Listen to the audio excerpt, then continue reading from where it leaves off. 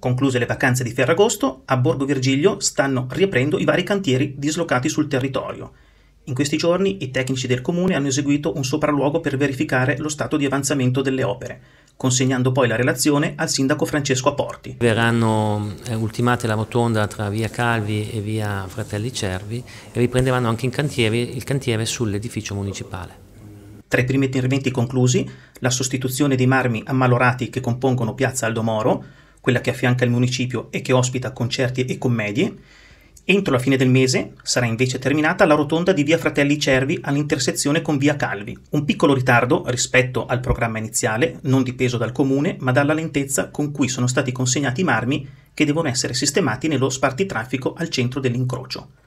Altro intervento importante, per il quale l'ente ha stanziato già 100.000 euro, riguarderà nelle prossime settimane via Martelli, dove il rifacimento dei marciapiedi comporterà il contestuale abbattimento delle barriere architettoniche e il miglioramento dell'accesso da via di mezzo.